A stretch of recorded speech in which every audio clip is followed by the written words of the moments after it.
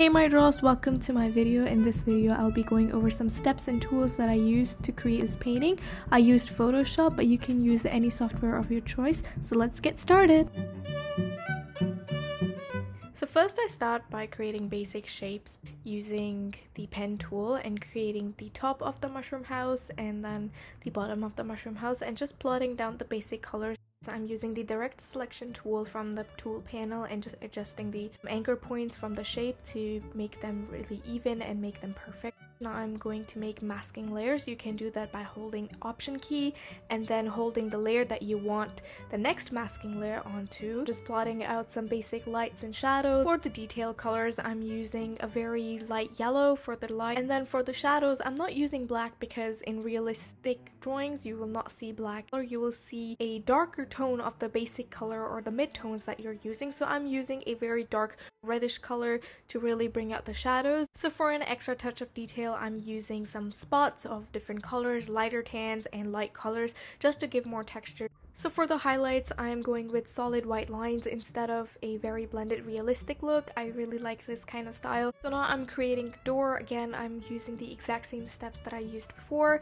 creating basic shapes using pen tool and then filling them up with basic mid-tone colors and then creating a masking layers on top with different textures. And again, with the doors and the door panel, you have to be careful with the lighting direction and the shadows, and the source of the light is the same. If you notice in the highlights, you see a swirly line. I tend to do that a lot. This is just a personal preference.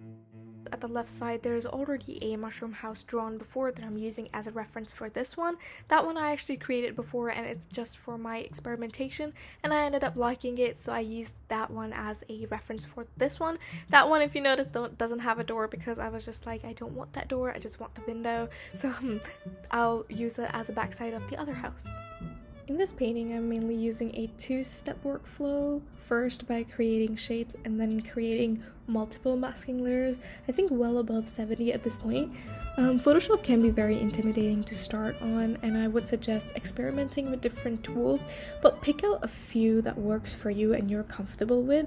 For instance, I'm using basic round brush with opacity and pressure sensitivity that comes in the general brush panel.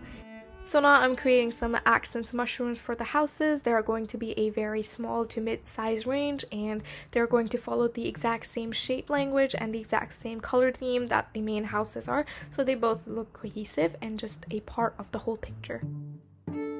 So moving along, I have inverted the house and the mushrooms over to the right, to the left, and flipped it horizontally. I did that because I'm comfortable drawing at a certain angle, and then I usually flip my object and it's a lot easier for me. And this is actually really nice hack to really realize that if you have done any mistakes at a certain angle, or if you're one heavy angle drawer, flipping the canvas will allow your brain to recognize some of the mistakes that you have done. So in order for you to give it a fresh canvas to your eyes, just flip the canvas horizontally 90 degrees.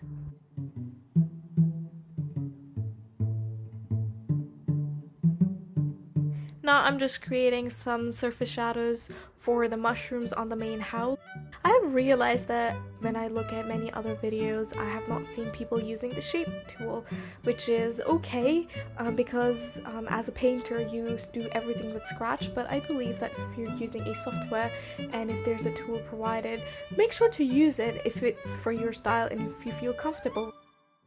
So for the background brush, I'm using a leaf brush that you can find in the special effects brush panel of Photoshop. All these brushes that I'm using in this picture and in this video are actually a packaged brushes that come with the software. You don't need to create or install or download a special brush from anywhere. These are all the default brushes that come with the software.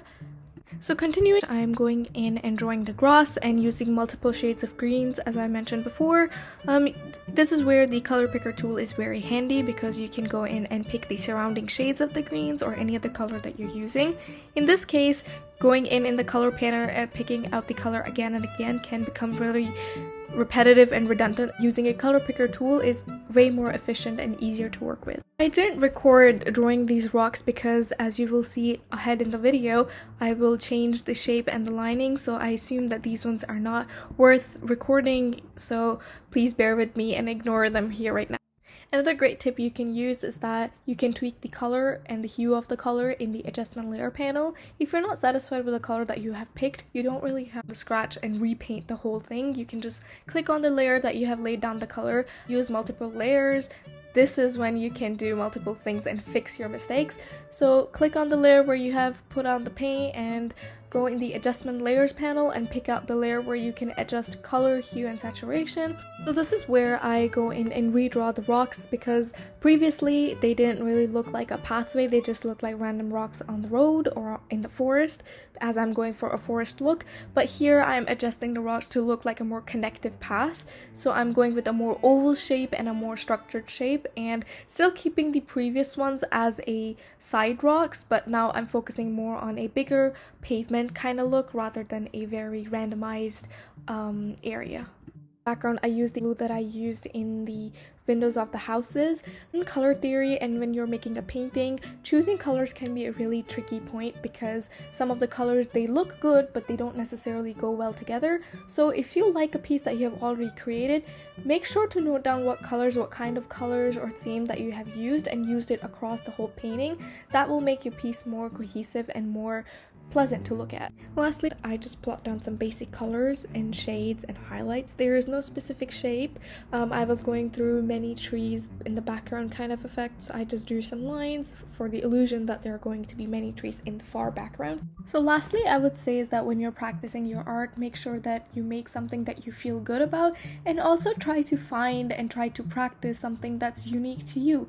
For example, in my art and in my style, I really like to use solid white lines or lines in general and a cartoonish look mixed with realistic effect, though it still does not look realistic, but I really like that 3D kind of effect. So that's unique to my style, and I really incorporate these solid white lines because that's just me. I like it that way. But if you're using or if you're drawing a painting, make sure that it's unique to you. Yes, you can get inspired by your creative artist that you're following, but try to make your art unique to your style and your personality.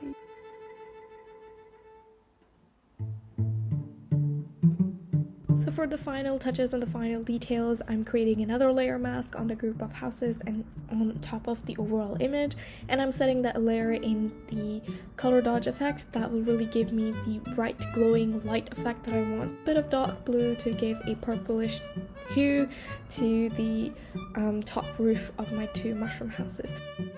So that's it for this video. If you like it, make sure to subscribe to the channel and give this video a thumbs up. Please go ahead, follow me on my Instagram and Facebook page. I will provide the links down in the description box below, and the handles have been popping up during the video and also at the end of the video. So thank you very much, and I'll see you in the next video. Bye!